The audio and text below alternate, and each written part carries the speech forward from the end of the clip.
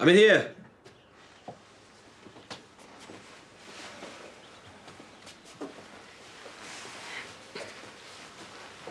Thanks for coming.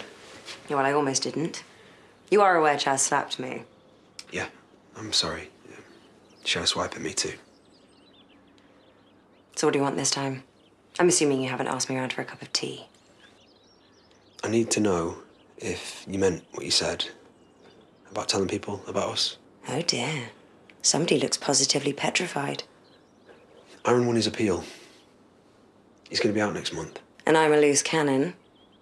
Yeah, well, maybe you should have thought about that before you told me you and him had split up just so you could get me into bed. Bex, I care about you. You know that, but... Not as much as you care for Aaron. No. So why cheat on him? Come on, he's a nice guy. And you made me feel like I betrayed him. I'm sorry. Yeah, well, don't worry. I'm not going to go shouting my mouth off.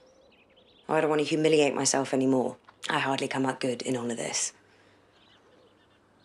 I can't believe I let you take advantage of me. It won't happen again.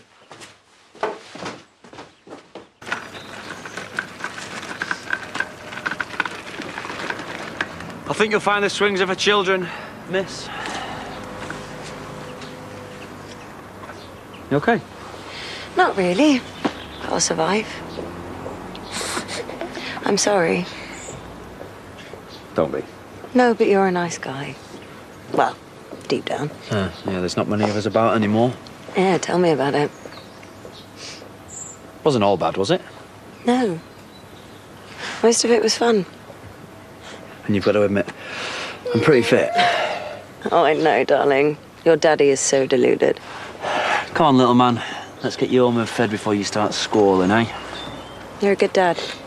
I like that. Do me best. And it shows. Definitely get a couple of brownie points for that. Well, if you ever want to relive some old memories, call me. Check my diary. Yeah, I might just do that.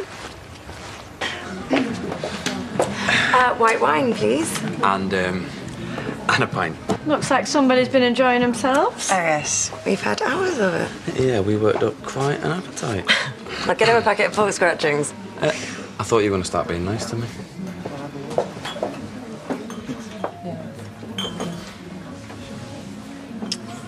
That'll do for you.